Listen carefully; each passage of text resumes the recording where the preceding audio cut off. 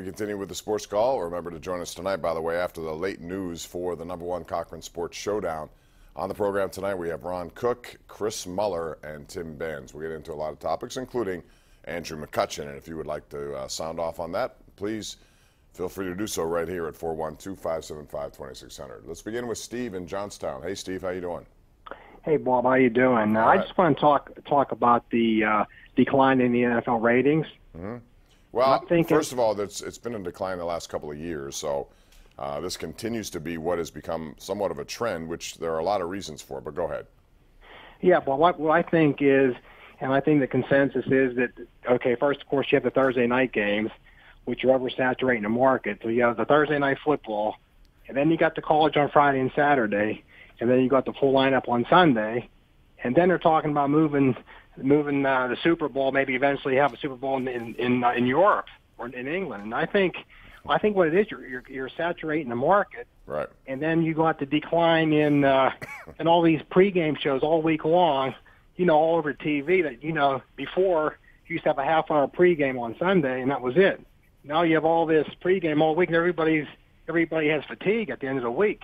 And I agree. I think that's one of the big things. It's oversaturation of the product. You could find it everywhere at every time. I mean, just look, and this goes to college too. Although I think there's some good marquee college games on Saturday. But Steve, when you watch it, you'll notice on every single channel, sports channel, you got a game, and it goes on and on and on, and it's hard to determine which is a real important game and which isn't a real important game because there's so many of them.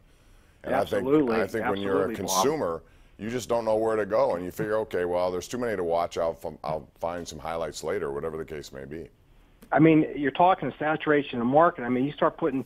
I think a contraction. Some of these teams need to be contracted. You got too much oversaturation, and like you take San Diego in a soccer field, you can't even fill up half of the seats. I mean, not half, but the good bit of the seats are you watch on TV. They're empty. There's nobody in those seats. It's only 20,000 seat arena, temporary arena they have, stadium right now. It's kind of, it is a concern, and the league is definitely looking into it. And like I said, it goes beyond just the saturation, but that's a big one to start with. Thanks, Steve. Appreciate the call.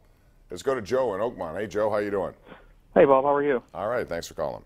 Good. I got to tell you, with Cincinnati and Baltimore losing today, I really think the Steelers have this division wrapped up. I think if they can play to their potential, they're going to go 7-1 down the stretch, including a win over the Patriots. I'm just worried about that one game where they might. What would be your only loss? But a game like against Tennessee or Houston, like one of those games they should win, they'll lose. I think it might be Cincinnati. They just seem to struggle sometimes playing in Cincinnati. When they go to Cincinnati, that becomes a house of horrors for the Bengals. I mean, that's the stadium that Cincinnati built, but Big Ben owns it. You know what I mean? Yeah, he owns a lot of the ones in Ohio. Yes, he does. But I just think the Steelers. If there's any year for them to get the #1 seed, it has to be this year. Yeah, and I tweeted out, I think this might be interesting that we may see an all-Pennsylvania Super Bowl. I think it was 2004 that we came very close to that, Pittsburgh and Philadelphia. But that would be cool. Carson Wentz has been unbelievably good so far, and that team is loaded. They're very good. So who knows? Maybe this will be the year that happens. Be a good game. All right, thanks, appreciate it. Let's go out to line 3, Joe McKees Rocks. Hey, Joe, what's up? Hi, Bob. Thanks, but two things. I'd like to see a little more pass rush. There's a 3-man rush, just don't work. And the second is, I love watching the World Series. I rooted for Houston, but I realized with the ownership we got, that would never be us. Thanks. Just wondering what you say. Well, I mean, they did it the old-fashioned way. Houston broke it down. They brought in high draft picks because they were so bad, and they made them all count. George Springer was 11th overall.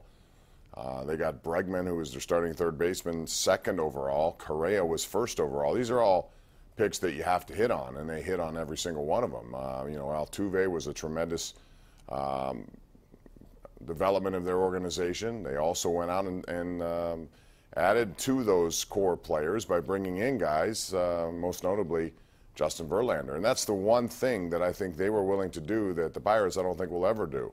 They wouldn't bring in a guy with that kind of salary, knowing that you have to pay him not just for the rest of this season, but for the rest of his contract.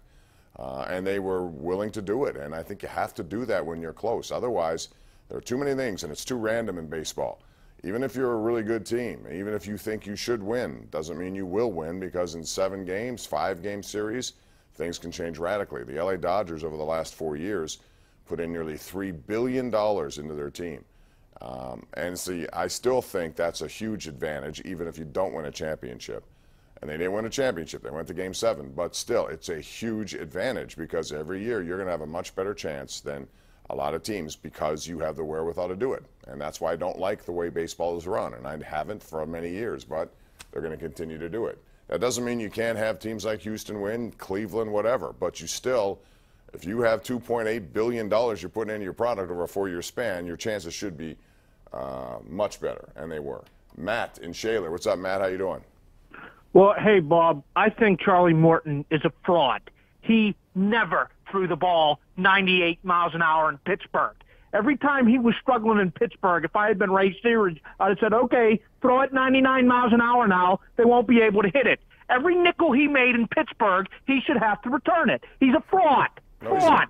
No, he had a lot of injuries, and that's what held him back. He was on the Did he disabled ever list throw it 9 99 times. miles an hour? He used to have a 96, 97. Yes, he did. He had a very active arm there. He was 30 pitches deep that game, and he's still throwing at 97. Well, maybe he's injury-free, and he's been able to do what he had. Plus, he locates. He was in Pittsburgh for Look at how 5+ he locates, seasons. You're telling Matt. me he could never throw it 98? He threw it in the 90s. He was 95, 96. Absolutely. Never 98. I spent many nights 2 miles. watching Charlie Morton. It's a big difference. All right, but he's healthy, and healthy makes a difference. He also redefined his own body, lost a lot of weight, went into a completely different diet. He's a different person right now. Give him credit. Instead of calling him a fraud, I think he's overcome a lot of bad things that have happened to him. Well, in his prime, when he's 26, 27, he's supposed to be at his best. But he had 9 trips to the disabled list. That's what I'm telling you, Matt, and it's hard to overcome. So Well, he wasn't injured the entire time he was yes, on he was. Pittsburgh. Yes, he was. You're telling me his entire Pittsburgh No, but career I he was said hurt. he was dealing with a lot of injuries all the way throughout his entire career. Oh, that's... So anyway, I'd give him credit. He was a tremendous story, and I'm glad. He's a very nice person. Thanks, Matt. Appreciate that. 412-575-2600. Go to Sandy in Ohioville. Hi, Sandy. How you doing?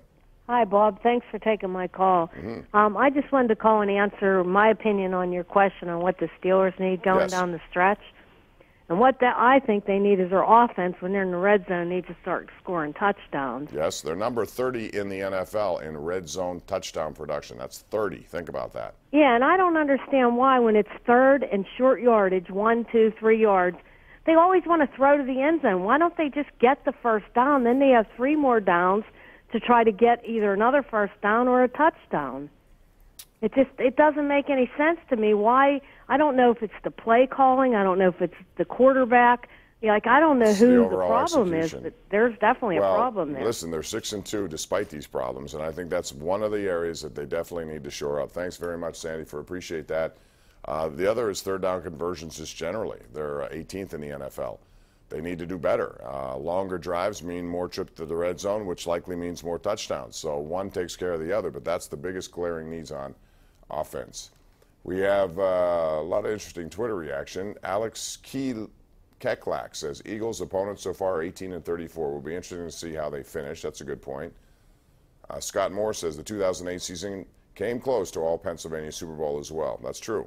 I think it'd be kind of cool to see Pittsburgh and Philadelphia get into that one. And one other from Christy Molesky, who says, why are the hockey announcers pronouncing Connor Sheary the wrong way?